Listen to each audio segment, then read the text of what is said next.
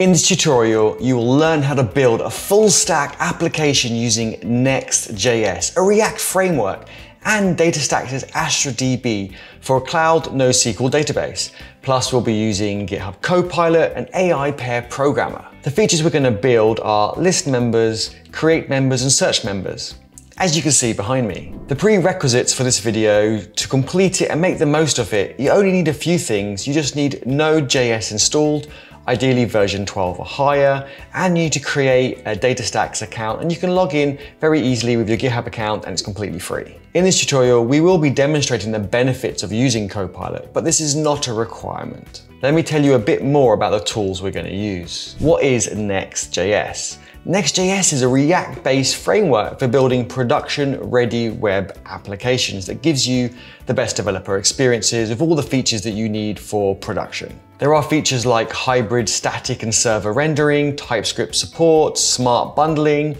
root prefetching, and so many more. Go check out the website to see a full list of features, link in the description below. So next up, what is DataStax's AstraDB? Well, DataStax built a data API gateway into Astra to give app developers a natural data API stack, which meshes well with the Jamstack or any other JavaScript front-end stack of your choice. Astra is built on the rock-solid NoSQL database engine Apache Cassandra, which powers Netflix, Instagram, Yelp, iCloud, and so many other apps we use every day. Cassandra is an open source project, no surprise there, this is me. What I really like about AstraDB is there's multiple ways to connect, to access your data.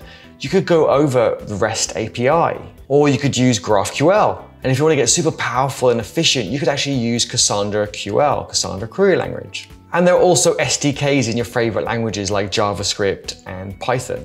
In this tutorial, we'll be using AstraDB's document API and AstraJS JavaScript library, so we can read and write and do all the awesome CRUD things really easily. A link to sign up to DataStax for free in the description below. So I mentioned Copilot. What is GitHub Copilot? Well, it was introduced in June 2021, and it's an AI program which provides you with suggestions for your code, but not just a few characters or words of suggestions, but whole lines, actually entire functions right inside the VS Code editor, or code spaces if you have access to it already. To find out more about Copilot, which is currently in technical preview, there is a waiting list, link in description below. Let's get started, let's get coding, let's build something together. Let's start right at the beginning. Open the terminal and navigate to the directory you want to create your project in. So I'm in my repos folder, which is currently in my downloads folder, which is in my home directory. So what I'm going to do is do npx create next app, and then the name of your project. So we'll say Fullstack Next.js with DataStax. And we'll let npm do its magic and build the project for us. So now it's been built, it actually gives us some suggestions. Let me make this full screen. So it shows us how to run the development environment. So let's do that. npm, we must navigate into the directory first. I always forget that. So we navigate into the project that we just created, which is Fullstack Next.js DataStax. So now we're in that folder, we can run that command that it's suggesting, npm run dev. So now it's running, it's saying it's running on port 3000 on the local host. So let's go have a look at that. And you can see, welcome to Next.js. So the app is up and running, it is working. Always good to check each time you take a step through building your project. So next thing we probably want to do is open VS Code, and let's make some changes and make sure the project reloads and everything works okay. So I'm going to open another terminal because I'm going to keep the project running. It's in the same folder that we're already in, and I'm going to open VS Code. And here we've got VS Code, and these are the project files and folders that have been created already for us. So there's a next folder, which is their config, node modules that you're probably familiar with already. Pages, this is where our actual pages and components and API code is going to go. Public folder is where you have your pre-built assets like images. And we've got a styles folder. So let's make a change to what we've got so far. So here it says, welcome to Next.js. So let's change that and make sure everything's working and the reload is working. So I'm going to delete the link. I'm just going to say, welcome to EdiHub, exclamation mark. Hit save. The format has readjusted the page automatically. And we go here and you can see without me refreshing that it's automatically loaded up, welcome to EdiHub. So that's great, that's really good. So we know the reload is working and any changes we make will automatically get displayed in the browser. That's so cool. But I also did mention the API folder.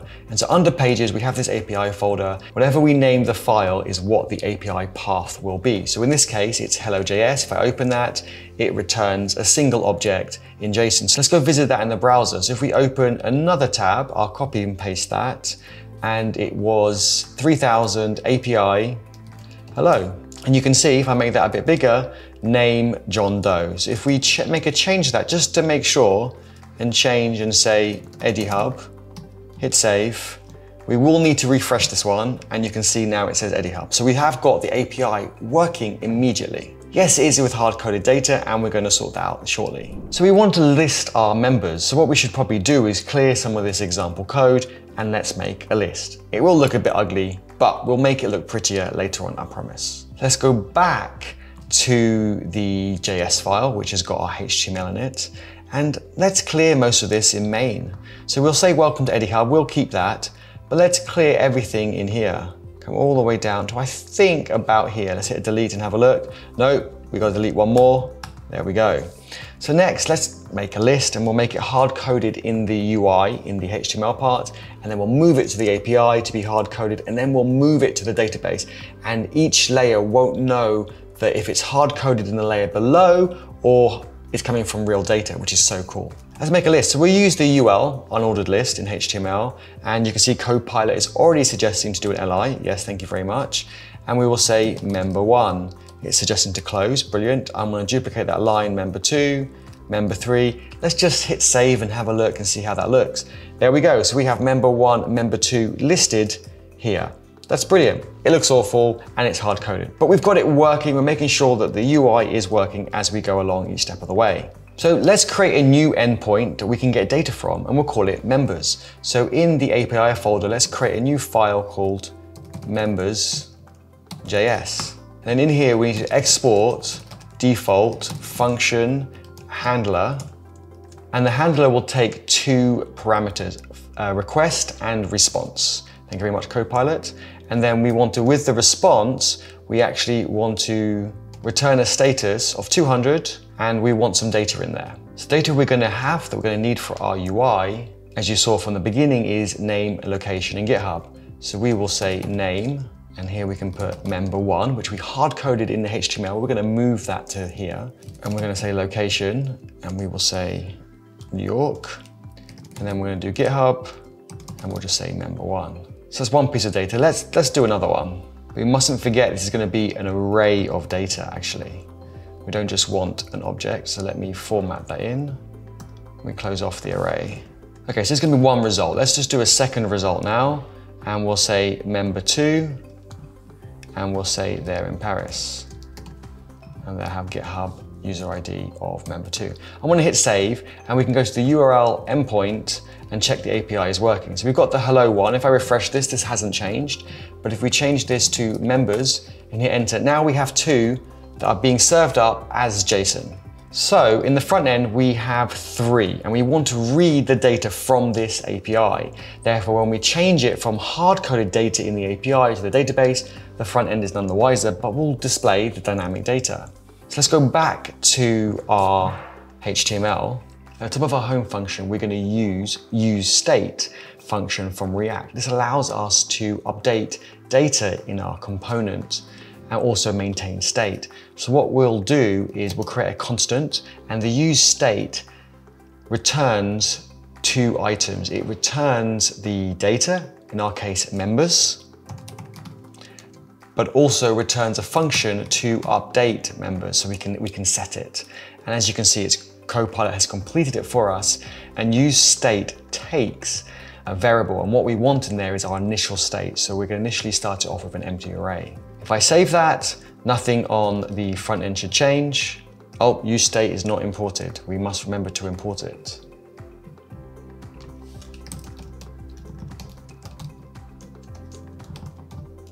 So we need to import use state from React. Now if we hit save, this will now work. As we can see, nothing has changed yet, but that's okay, we're slowly getting there. We now need to add a use effect function, which accepts a function that contains imperative, possibly effectful codes. Well, mutations, subscription, timers, logging, other side effects are not allowed inside the main body of a function component. because doing so will lead to confusing bugs and inconsistencies in the UI. So instead we use the useEffects function, and the function passed useEffect will run after the render is completed to the screen. And by default, effects run after every completed render, but you can choose to trigger them only when certain values are changed. So the function we're going to pass to the useEffect will fetch data from the API and then update the state with the data using set members that we created before. You see Copilot's automatically completing for us already, so thank you very much. Wow, that's pretty good, Copilot. I really like that. Let's just hit tab and accept it. We do need to change the URL to be localhost, and it was API/members. We do want the response after the promise is completed, so in the then, to use the JSON function, and then we also want to set members. Therefore, the data we've got back from that call, we want to use set members. But actually, this should be a capital M, and this should be a capital M as well. I'm sure some of you noticed that, so thank you very much for letting me know. Now, if I hit save again, nothing is going to change in the page. However, if we do open the terminal and you see the network traffic, one mistake that a lot of people make, myself included, is we'll use this code that Copilot completed for us, which was 99% of it, but there's actually an extra parameter missing, which is the initial start of the data. And if you don't include that, the API calls just keep looping over and over again. So what we need to do is actually put a comma, open close bracket, and that's our initial start. We refresh the page, now we make a members call. And you can see from the members data, you guessed it, we get two results. Member 1 and member 2, New York and Paris, which is from the data we have here. So this is from our UI making a HTTP request, as you can see from there. We're not doing anything with the data yet though. So let's loop over this data, so therefore we can get the API to control the output data in the UI. So what we need to do next is come down to this hard-coded data, and we need to make it into a loop. So let's delete this. We actually do have the member's name, their location, and we do have their GitHub username. So if I save this and we look at the page, we can see now it's got those 3 items listed, but again, it's still hard-coded. So let's loop over this. And the way you do this is we will, wow, Copilot is already completing it for us. Yes, so thank you very much, Copilot. So we'll use curly brace and we'll say with the members variable, map over each member. That sounds great. And we should close that off. And again, Copilot to the rescue. But one thing we will need to do is put in a key. This is needed so each item is unique in the HTML element. And what we'll do with the key is we will just use the member ID. And when we hard-coded this, we didn't have a member ID, so we should add one because the database will give us one back. So let's say ID, and we can just call it 1. And then for the second one, we will call it 2. Now, when we save it, you can see this is repeated twice. This is not the data we want. So let's actually make the data dynamic. So what we do here is for the name, we will just replace it with member name, a bit similar to member ID with the curly braces. Then location, we want member.location. And then for the username, we will do member.github. I think that's what we called it. Hit save. Oh, I missed a bracket over here. Now hit save, it's reformatted it for us. So now if we look at the web page, what do you think is going to happen? It's actually updated to be member 1, member 2, New York and Paris, which is from our API, which we can see the data call here as well. Okay, now things are getting exciting. Things are getting dynamic. So what do you think we need to do next? Next, we need to connect our API from being hard-coded data to being dynamic data from the database. To do this, we need to go to DataStax's. From the link in the description below, you'll be presented with a page like this, and you can create a new account, or I just log in with GitHub and it goes really quickly. You're in a few seconds. And you can see your dashboard with the different databases, your credits, and you get $25 of free credits per month, which is really hard to consume. It's like 40 gigs of storage data. I can't remember how many millions of reads and writes. I use this a lot and I've still got loads of credit remaining. So let's create a new database. I'll call this videos, or maybe YouTube. Let's call it YouTube. I need to create a key space. So I'm going to create a key space for each video that I do. So this one is NextJS. And what a key space is, it's like a namespace. It's allowing you to segregate your data from other data. And you might think, Eddie, that's just a table. Well, yes and no. Namespaces or key space allow you to group your tables, your collections together. So if you had Let's just say you had members, which we're creating at the moment, but you had members for different communities. Rather than putting them all in the same collection or same table, where every time you used a query, you'd have to add a filter to say, only bring out the ones from this community. But with the key space, you would just put the key space of the community in the path, and you don't need to do any extra filtering. It'll automatically bring out all the relevant data, which is so awesome. So we'll say NextJS, and you can choose if you want to host it on Google Cloud, AWS, or Azure. I will choose Google Cloud, and you can choose where you want. North America, I'm going to choose Europe, and you've got Belgium. Okay, let's host it there. And it gives you some ideas of cost, but again, we've got $25 per month, which takes a lot to use. Again, I'm struggling to use $2 at the moment. Hit create, takes a moment to create it, and you can see the database now is listed here below, and it's pending. It's Cassandra. It's got a few moments to get started because it's building that redundancy and that scalability that you really want. And if you click on the database, you can now see I've got my key space, Next.js. I can always create one when I do my Angular video, my Svelte video. I've done the Nuxt video already, but I put that in like my test database. But this is actually a better way to get organized. And you can see these two databases are green, and this one is still orange because it's still building it. But while that's going, we can do the next step, so don't worry. Once it's finished creating the database, you have extra tabs along the top. So you've got Health, Connect, CQL, that's Cassandra Query Language Console, and Settings. So let's go to Connect. And here you've got some examples using a document API, you've got GraphQL, REST, as I mentioned before. You also can connect via these drivers as well, and also use their DataStax's SDKs for ease as well. But first thing you must do is create a token. And you can click here and create a token. And what that does, it takes you to your organization so you can create tokens. And when you generate a token, you select the role that you want it to have. For the token to be able to create data and add data and read data, I would say use Database Administrator. And it lists the abilities of what you'll be able to do with this token. Remember, treat tokens like your password. And then you can generate the token. When you've got your token created, it will give you 3 items. And you can download these so you don't lose them for later. But remember, treat these like passwords and don't share them with your friends. We will have no data in our database. So if we change the list from reading from the hard-coded data in our API to reading from DataStax's, nothing's going to come out. We are planning to create a form so we can save data. So we could get data in that way, or we could just use curl commands. So I can show you how to do that as well. So I've got this curl command to create data from their documentation. And you can see they've put in your DB ID, your DB region, and then also your key space. And then your token comes up here. You can see that clearly in the dollar and the capital writing. And then you can write the data that you want. So let's give that a go. And you can get your region and your key space already pre-populated in the documentation on the Connect tab. So here we go, we've got the database ID. And then next up is the region, which in this case is Europe West 1. And then the key space is Next.js. And you can see this is in the URL path. And then down here, we need to do the token. And you will need these later on for our application as well. So go back to my token. And this data that I want to enter is not title some stuff.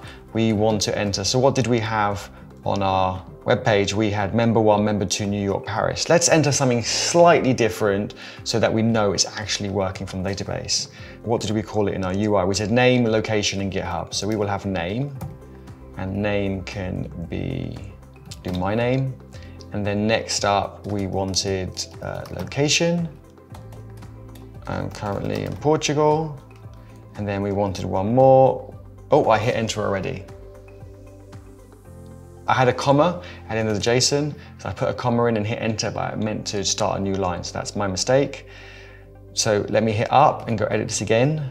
So I could put it on the same line to avoid me hitting enter and making the mistake. So what I can do here is I can say GitHub, and it will be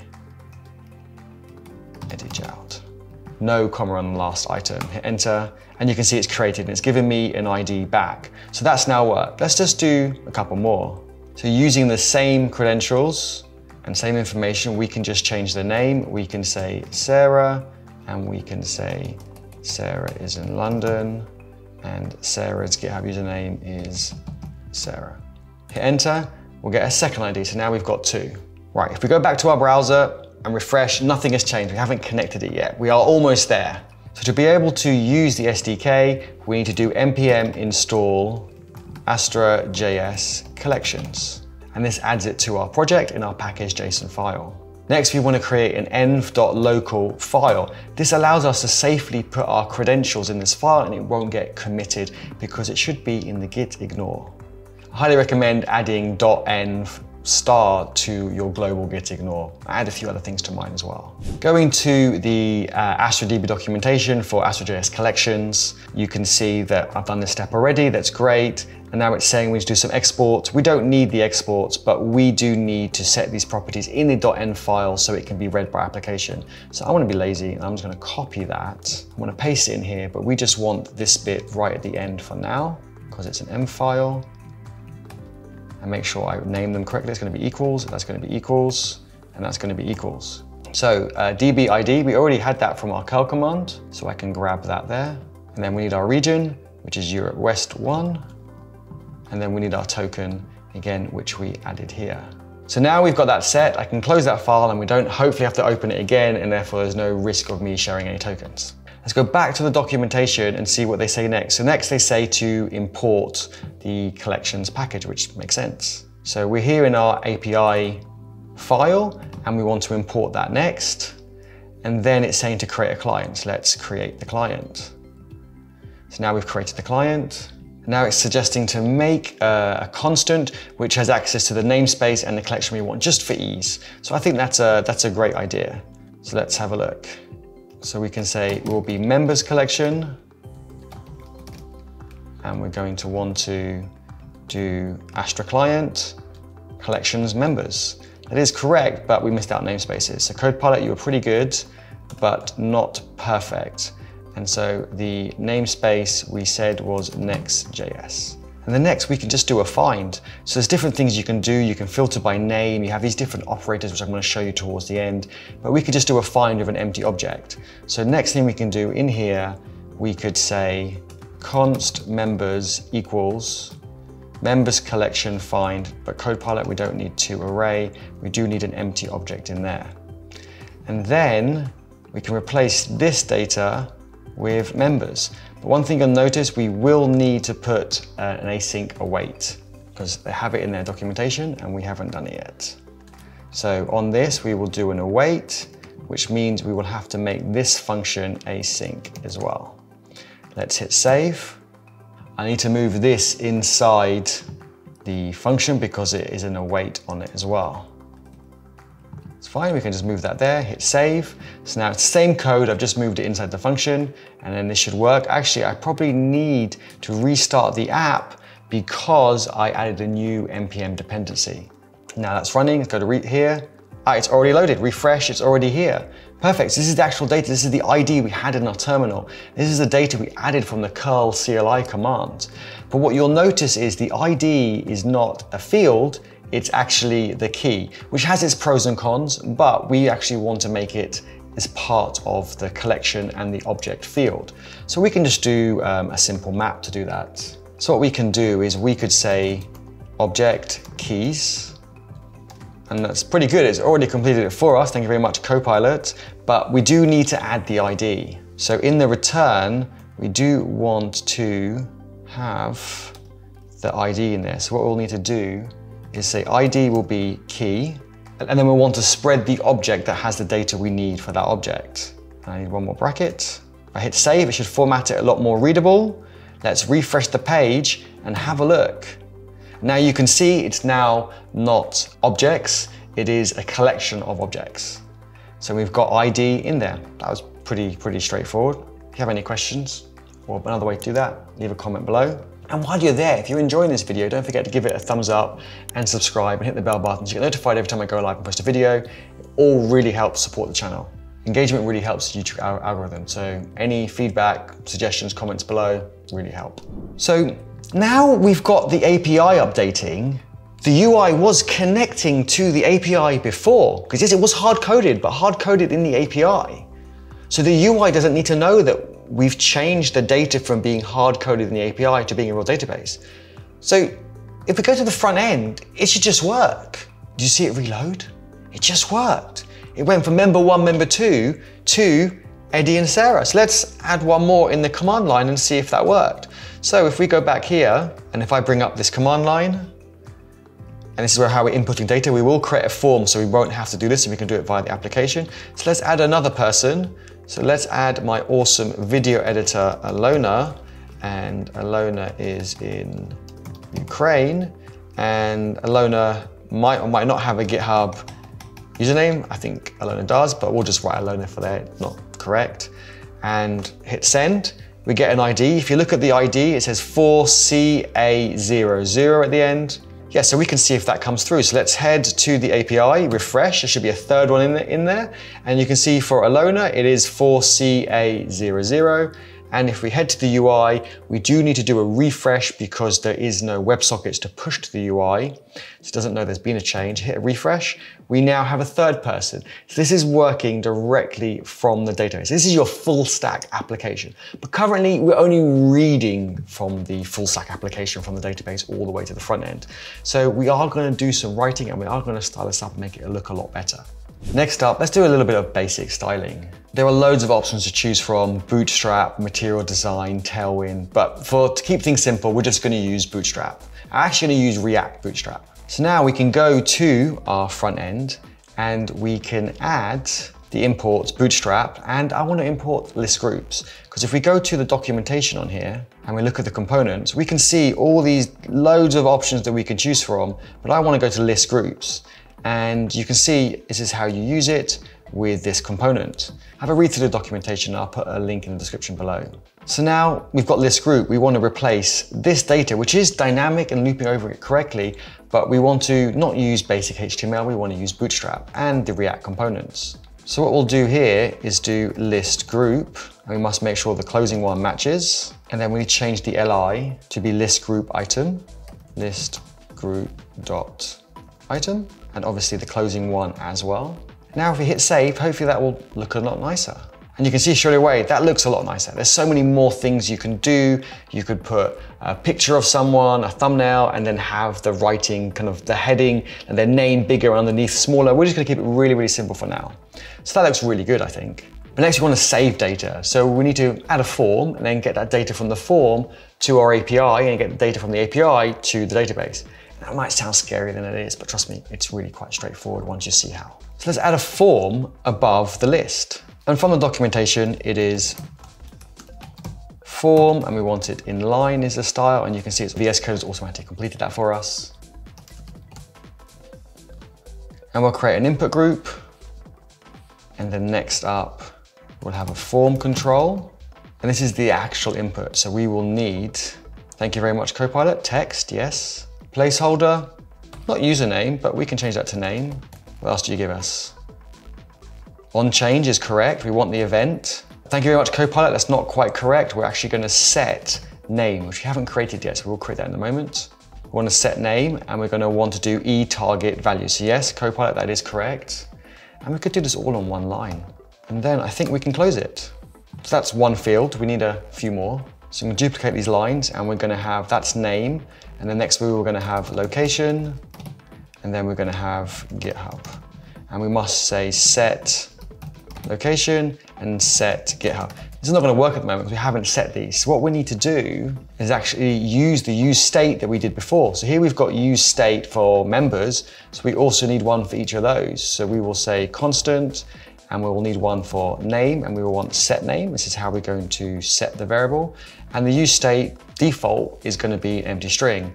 And we'll duplicate these lines, and we're going to do one for location, and we're going to do the same for the set. It's going to be an empty string as well. And the same for this one is going to be GitHub, and we will say set GitHub with a capital H. Spell it the right way so GitHub doesn't get upset. Make sure I've done the same here, capital H there as well. Perfect. I've hit save. Form is not defined. We did not import form. That is correct. We did import these ones, but form, we didn't let it auto-complete for us, so it didn't do it. So here we go. Now we've got a form, but what you'll notice is we don't have a submit button. So what we'll do is we'll append the button to the group. So here we can say input group append. And what we want to append is the button. So we say button, and we will have a variant. These are the different styles. You'll see it from the documentation, but we will outline it as a secondary. And then on click, we want to submit the form as well. We haven't created that yet, so let me leave that off for the moment. Hit save and let's see how that looks. Oh, I haven't added a button yet either. It doesn't like it being empty, so that's fine. So we can say submit save function, which we haven't got yet. So what we can do actually, we're gonna have to do this anyway.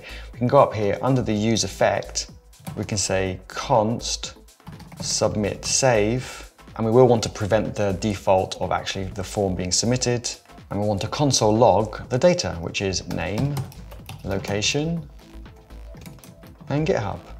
Perfect. Now if we hit save, it's reformatted it for us. And this looks a bit odd. Our button is not quite right. Why not? The button needs some text. Well done, Eddie. So in here, we will put save. We hit save, it will reformat it for us, which is great. That looks a lot better. So it's not going to save to the database. So if I put test name 1, test location 1, and just GitHub test 1, it's not going to save the data. So our list is not going to get updated, but we should see it in the console. So hit save, you can see it's the information that we've just typed in to the fields. So perfect, so we know the submit is working and we know it's grabbing that data. So next, we just need to send this to our API.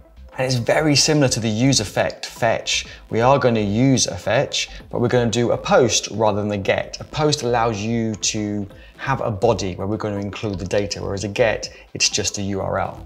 You can have query strings on the URL when you have that kind of question mark, query equals like a search term. But for a post, we need to actually send a resource. In this case, our member. Oh, it's already auto-completing it for us. That looks pretty good. The difference here, we're going to say method post. Wow, Copilot, thank you very much. And we are going to send some headers. We want it to be JSON, brilliant. Close that. And next we want to stringify our data, which in our case is name, location, GitHub. And then we do also want to get the response. So in this case, we'll take the JSON response and we won't quite update the page just yet. Let's see how this works. We can do a page refresh and then I can show you how to make it a bit more, even more dynamic and better user experience. So if we go to our API, it's always going to be doing a get. It's not going to do anything, but we can put a console log and just check we're getting the data in our API. So we could say if it's a post, that's pretty close.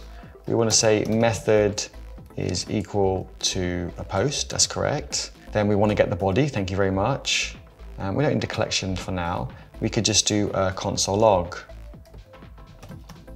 And if we hit save, let's give that a go. So we should see the console log, not in the browser, but in what we've got running here. So if I clear that, that's our running app when we ran npm run dev.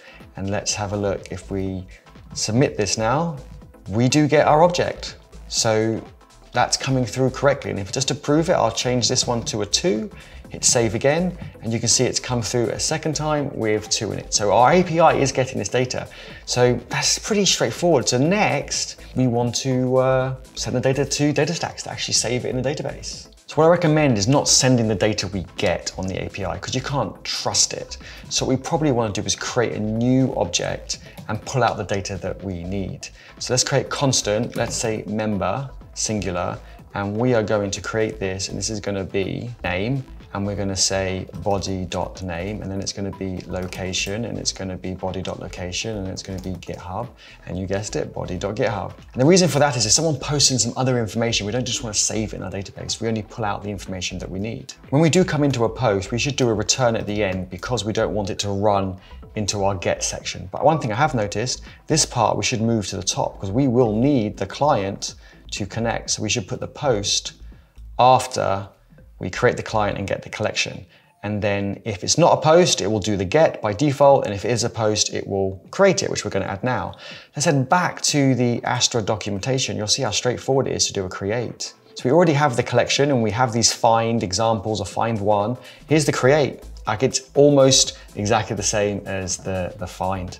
So it's really straightforward. So all we would do here is say, Copilot, you got it pretty close, not quite 100% right.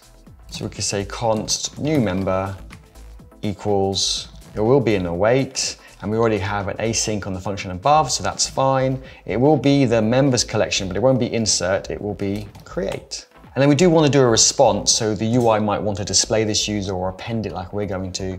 So we will do res JSON new member. That is correct.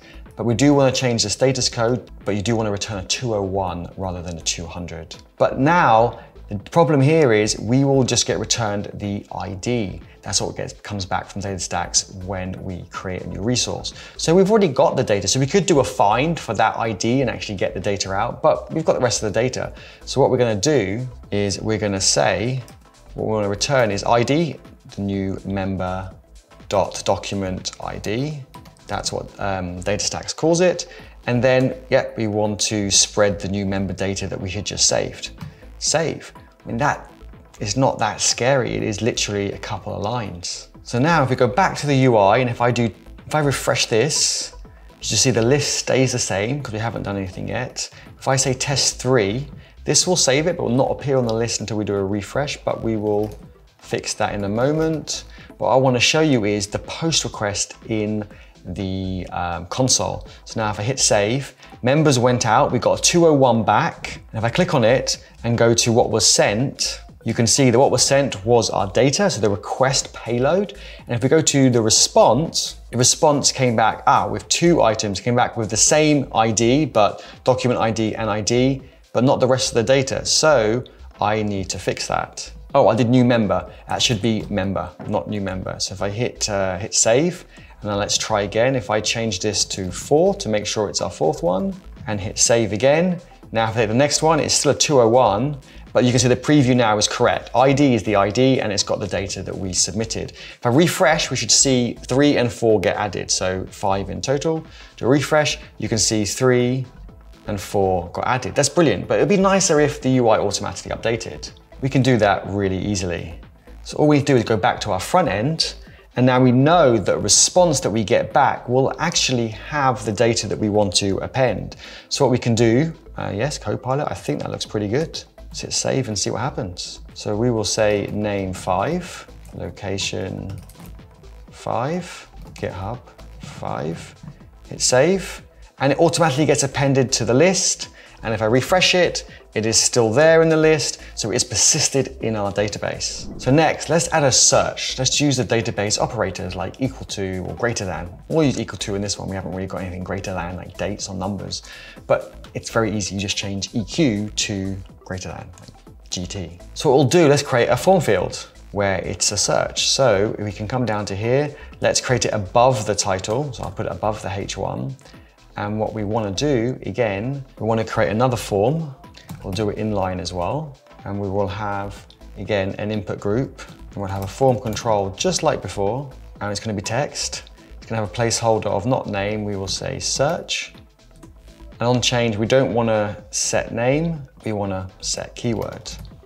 Well, I can change this to be keyword to match as well. And yes, I'd like to close that. Okay, brilliant. And we still do need a button, so we will need to do, like before, input group, but we want to append. And then inside that, we will do the same type of button we had before. We will have an outline style. And on click, we won't want to do submit save, we want to do submit search. And I mustn't forget to put in the text for the button this time, and we close off the button.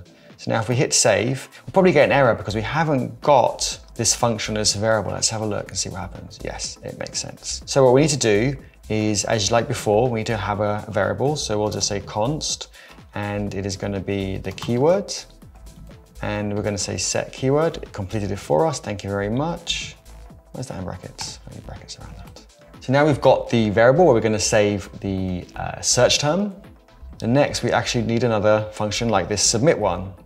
So we'll say const, and we'll say submit. I think we called it search, is that correct? Like before, we'll prevent default, and we're going to, do a fetch from that, and it's going to be a get.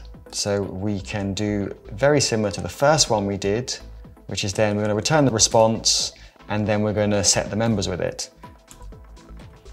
And that's it. The difference on this one is we're going to want to pass a query parameter. So we will append this with keyword equals, and we will put in here keyword.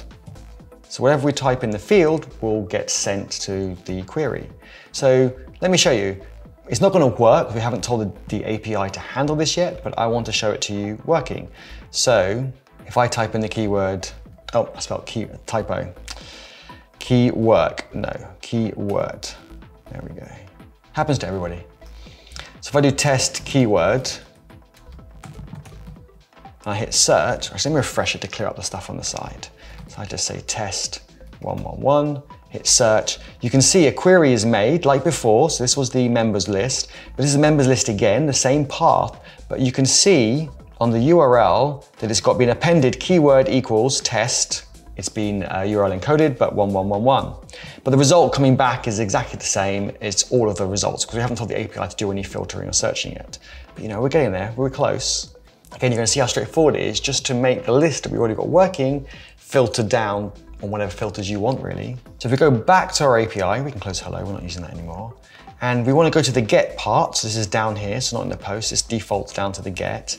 But what we want to do is before it does the find, we want to do a check. So we want to say if request query.keyword exists, then we want to do a slightly different query. And then we can put an else and do the query that we had already, which is this find with no parameters. So I want to remove the const up. So let's move this over here. And this will be members will equal that, and we'll close off that. So just before the condition, we will say members equals an empty array. And then in here, we can also say members equals, and just like with this find, we can put it up here, but we want to put some parameters in here because we have got a query term to search with. Here we'll do name because that's the property we want to search against. And then we will create another object in here. And what we'll do is we'll do equals and request query keyword. Perfect. So hopefully that makes sense. So if a request comes in with the keyword added to the query string, we'll do a find using the query string, which is an equals on the name field. Otherwise, if not, we'll just do the normal list that we did before. So if I hit save and go back to our list, let's do a refresh. Oh, what have I lost? Aha. It should be a let, not a constant. Hit save, the API should rebuild, should be fine, perfect. Refresh the UI. Okay, so we've got the list of everything and we can add people. So let me do a search for something that doesn't exist. So if I just say error, that doesn't exist in the list, hit search, there's no results. And if I refresh the page, it goes back to the beginning, shows us all of the results. But if I search for Eddie, we should get one result. We do, but let's just prove it works. We didn't do a find one, we did a find. So let's create another Eddie. And Eddie is also in London sometimes, but I have the same GitHub username. So if I hit save, now you can see it's added it to the list. But let's do a refresh. Let's start again from the beginning. There is Eddie in Portugal and there is Eddie in London. So if I search the keyword for Eddie again, hit search, now you can see we've got two results coming from the database. And we can see that also in the console, in the developer tools. The first request returned all of them, and then this one went with a keyword, and you can see you got two results, which is the two results we see here. The other operators you can use, I'll bring up on my screen now: equal, not equal, greater than or equal to, less than, equal to, in, and not within. And there are more and more operators coming all the time. So to summarize, what did we create? We created a full stack application using NextJS, which is a React framework, using DataStax's NoSQL serverless database for free in the cloud. And we created an API which managed the data between the database and our React application, where we were able to save data from our form, our nicely styled Bootstrap form, and we were able to list the data and search it. Let me know in the comments below what projects you create and what yours look like. I look forward to seeing what features you use, what it looks like. The great thing about using these tools is you get to build something really quick using open source tools. But not only is it quick, like if you're using hackathons or side projects, but also if you want something to scale, if your project takes off, this will scale with you, which I think is excellent. Don't forget to join our Discord. We chat on Discord between videos and live streams, link in the description below, and share your GitHub open source projects with us there. I do review open source projects on my live streams as well, because I love seeing what people do, what tools they use, and how they use those tools to create some interesting projects. I'll see you in the next video.